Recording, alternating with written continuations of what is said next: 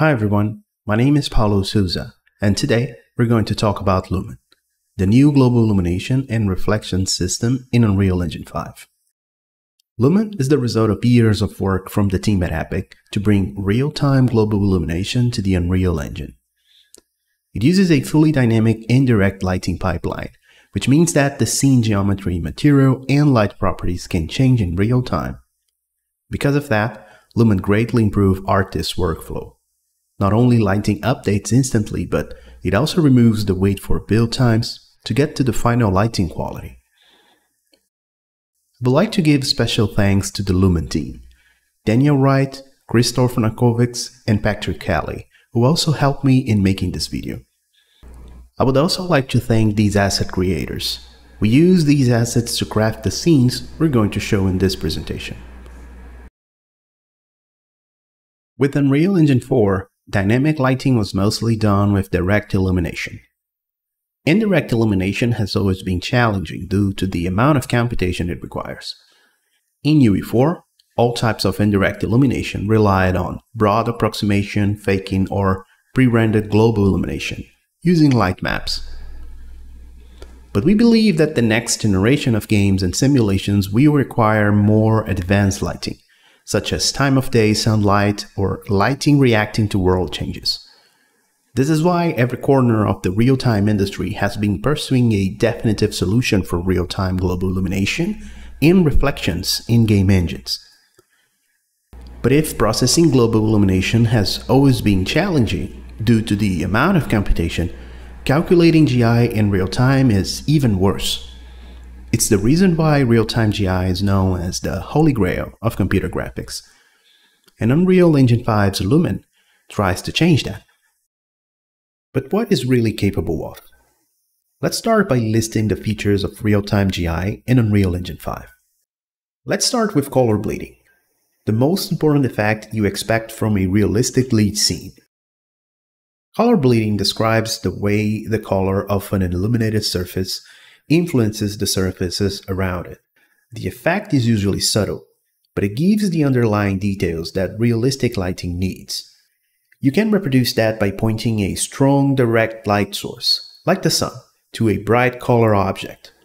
That shows the phenomenon in which objects are colored by the reflection of light from the other nearby surfaces that are being illuminated.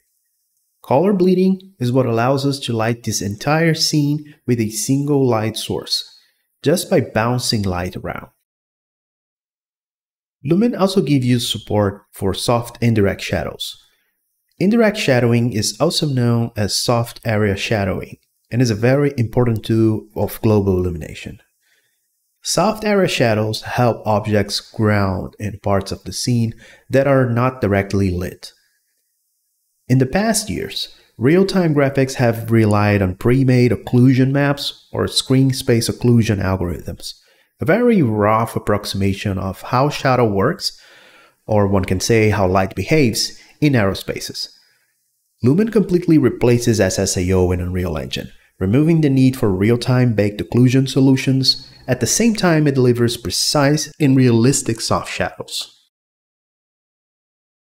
Lumen calculates the current frame by tracing against the previous frame's lighting. This means that the resulting lighting is always accumulated with the result of the previous frames, in a sort of a feedback loop. Since these updates are amortized over multiple frames, Lumen is able to provide efficient support for multi-bounce global illumination and many dynamic lights. This has usually a subtle effect in most scenes, as you can see in this scene with radiosity turned off and on. But it's clear that this is necessarily to properly simulate how the sunlight needs to bounce multiple times to illuminate the scene behind this object in the middle. Let's talk about emissive surfaces. With UE4, you could use the emissive input in the material to give a glowing effect to an object. It didn't really affect the world unless you were using static lighting with light maps. In UE5, we can finally make use of the emissive properties of the materials to inject indirect lighting into the scene in real time. Keep in mind that Lumen often doesn't capture small emissive objects really well. so the lighting effect of those small surfaces may disappear if they're occluded. You may also see increased noise on the adjacent lit surfaces if the emissive objects are too small or too bright. Skylights are also supported in Lumen. The skylight captures the distant parts of your level and injects that to the scene as an indirect light. That means that the sky's appearance and its lighting and reflections will match even if your sky is coming from the atmosphere or layer clouds on the top of a skybox or distant mountains. You can still have the same setup as UE4 with a sky atmosphere, a skylight that updates in real time, or you can even manually specify a cube map. Lumen's Final Gather automatically picks skylighting at no extra cost and injects it into the scene. But how does it work? The most common method for solving global illumination is ray tracing. Ray tracing generates images by tracing the path of light and simulating the effects of its encounters with virtual objects. And ray trace global illumination needs a lot of traces to generate proper indirect diffuse, soft shadows, secondary bounces, and etc. Lumen uses a hybrid approach for traces, tracing rays against the screen first. Screen trace rays allow any geometry type to block indirect lighting. But they also have a limitation. They can only trace objects in the frame's camera view. But in most cases, there are parts of the scene that can't be covered by screen space traces. And for proper illumination and reflections, we need to take off-screen objects into account all the time. Lumen makes heavy use of hardware-accelerated ray tracing, which has become increasingly common in recent years. But while Lumen supports hardware ray tracing, we needed a solution that could work on current and last-gen GPUs. This is why Lumen has a built-in software ray tracing solution. Our software solution traces to a simplified version of the scene that is generated using sign distance fields. A sign distance field is a volumetric representation of a 3D surface. Think of it as a volume buffer, an approximation of the original triangle mesh. Mesh SDFs have existed in Unreal since Unreal Engine 4. The Unreal editor was already able to generate mesh distance fields offline for every static mesh asset. In UE5, we have improved SDFs to support streaming and large objects. And what's really cool about tracing to SDFs is that they are very fast to trace, as the entire tracing loop is basically stepping through a volume until we hit a surface. We have a solution to trace the surfaces and calculate GI. That's great. But to bounce light around properly, we still need to sample the properties of the surfaces in the scene. Sampling these properties directly from triangles for every hit would be so expensive, so we came up with a smarter approach. We generate a parameterization of the nearby scene surfaces, which we call the surface cache. This cache is used to look up the surface and lighting information when a ray hits that point. Think of it as a way to cache the surface information and the lighting in the GPU to be referred and used later. To generate it, Lumen places projections onto the object's surfaces. The easiest way to think of it is as an inverted cube map of the object. These projection planes or capture positions are called cards and are generated offline for each mesh. Cards can be visualized with the console command r.lumen.visualize card placement. Using the card's projection, Lumen then renders the triangle meshes to capture all the material properties from multiple angles. After the surface cache is populated with material properties, Lumen now has all the volume and surface information it needs. Lumen then calculates direct and indirect lighting, and the result of that is fed back into the surface cache to be used in subsequent frames. These lighting updates are amortized over multiple frames, and this is what allows Lumen to support many dynamic lights and multi-bounce global illumination. It's important to say that the volume and surface information are stored separately in the GPU. But to make it easy to comprehend, we like to think of it as a single thing, which we call the Lumen scene. We can visualize it using the Lumen Scene View mode. In the viewport, go to Show, Visualize, Lumen Scene. The Lumen Scene is probably the most important tool you have to understand how Lumen is lighting your scene. In the end, the Lumen Scene is what the Lumen ray tracer sees, and that's what it's going to use to trace rays against. It's the data that Lumen is going to use to generate the GI, like shadows and lighting, but it's also the data that you're going to see in the scene's reflections. Enabling the Lumen Scene visualization will be usually the first thing to do when something seems wrong with your lighting or your reflections. It should match the main view in ways that will have a noticeable impact on indirect lighting.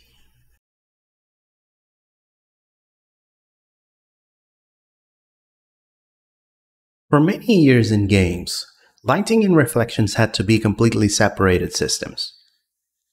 This always required some effort from artists to make them match, but in real life, these are always single phenomena. Lumen GI finally unifies that. GI and reflections in Unreal Engine 5 are calculated together, reusing some of the same trace results. This is another win for Lumen. Since we are already tracing a number of rays to calculate GI, why can't we reuse these for scene reflections? And we mentioned before that the Lumen Scene is what the Lumen ray tracer sees.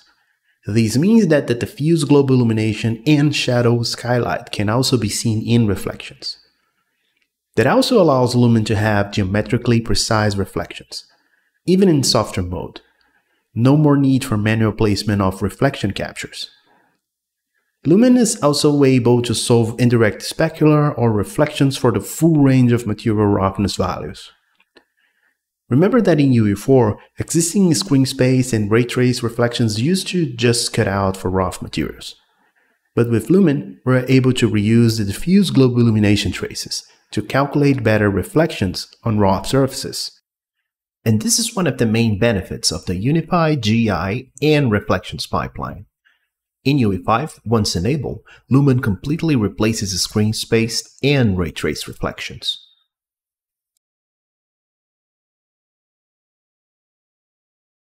In Unreal Engine 5, Lumen GI and reflections are enabled by default in new projects. If your project is upgrading from UE4, you may need to change a few options to enable Lumen. First, head to the project settings and search for Dynamic Global Illumination method. Set it to Lumen. This will automatically change all necessary options. First, it sets the default reflection method to Lumen. Secondly, it enables Generate Mesh Distance fields in the project. You must restart the editor to propagate the changes and to generate the mesh distance fields. Let's now go over a few applications and use cases where global illumination is key. Let's start with a clean level and try to create a very simple room. One of these meshes has a window we're going to use to let the light go through. Let's then add a directional light and configure it as we like.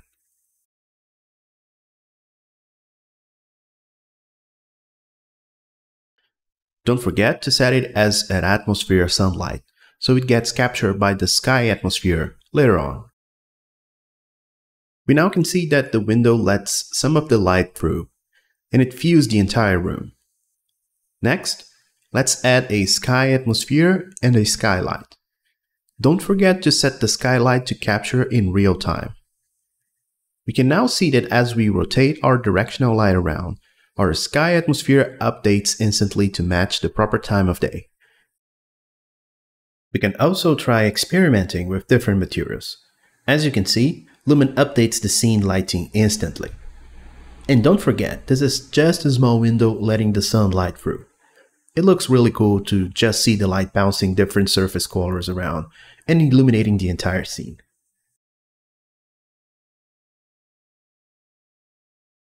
Another win of real-time GI is to finally be able to get the outside lighting to illuminate interiors when you have doors or windows that can be open. We can even partially block those and have the interior be fully illuminated just by the light bouncing off the doors into the walls.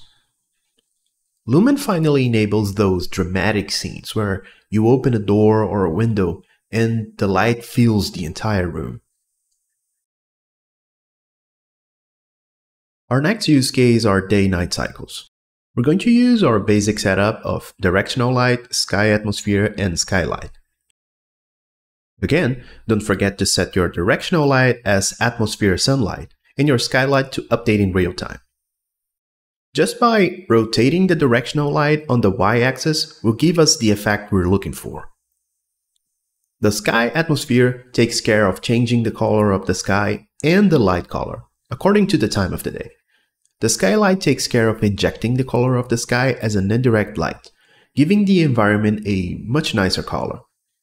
And then Lumen renders everything just as it should. In the context of a game or a simulation, you can change the rotation of the sunlight automatically and update it every frame. The rate of the updates can even be controlled according to your simulation needs. You can also let it be controlled directly. You can hook the sun rotation to the mouse wheel or any other input using blueprints, so the user can control the time of the day directly. And still with blueprints, you can even trigger your scene to a different setup during nighttime, like making your lights turn on. Lumen can now update to these changes gracefully. And Lumen also works simulating daylight cycles in larger scenes. You can add another directional light to work as the moon, and emissive surfaces will beautifully indirect illuminate your scene. Now, let's talk about some of the tips and best practices that can help you deal with lighting in UE5. It's important to keep in mind that emissive surfaces are not meant to replace light sources, so we don't really recommend that workflow. You can still use emissive surfaces in Lumen, but make sure that you keep them large and not too bright. Things like flat screen TVs or large windows are a good use case here. Small and brighter meshes will add lots of noise to the scene. So in these cases, we recommend that you add a light source next to the small emissive surface and that you dim the material a little bit. As we said before, the Lumen Ray Tracer sees and traces to the Lumen scene, so you can assume that that's what you're seeing in the reflections. But by default, texture and material features may look a little bit blurred if you try to emulate mirror-like surfaces. You can alleviate that by enabling harder acceleration in Lumen and increasing the reflection quality. By default, reflection mode is set to 1, so Lumen samples material information and lighting from the surface cache. Your reflections will basically look the same as the Lumen scene. With mode 2, Lumen samples material information from the hit shader, but it still uses lighting information from the surface cache. Mode 4 has the highest quality. Lumen not only samples material information from the hit shader, but also the direct lighting, using only indirect lighting information from the surface cache. The mesh distance field resolution is assigned based on the imported scale of the static mesh. If you use significant scaling up on placed instances, use the distance field resolution scale to compensate.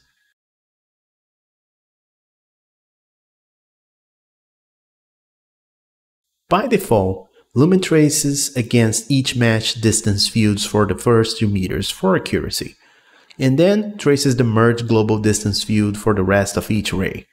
We use these for objects farther from the camera, which allows our traces to be really fast. And we are even less dependent on the scene complexity. Scenes that require areas with a lot of small objects crammed together should consider baking these to a single mesh or rather setting the softer tracing mode to global traces. That may reduce overall quality, but will increase performance.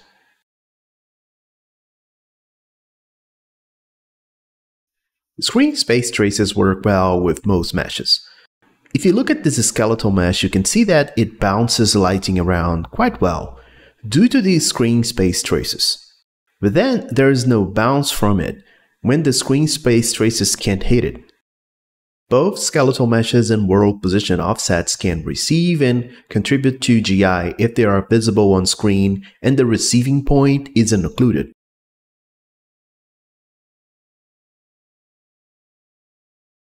The Final Gather default setting is usually good enough for highly detailed environments and exterior scenes, but it may be necessary to increase the quality in some situations. That seems especially important for interior and architectural visualization. In your post-process volume, head to the Global Illumination section and try to play with the Final Gather quality option. Try to find what suits best for your scene. But keep in mind that the higher the value, the higher the performance costs. So this is something that you will need to balance. And with this, we conclude this video. Keep in mind that, while it's still in early access, Lumen will still go through changes and improvements until the final release of Unreal Engine 5 next year. We hope you enjoyed the ride. Stay tuned for more content on our social networks and in the Unreal Engine channel on YouTube.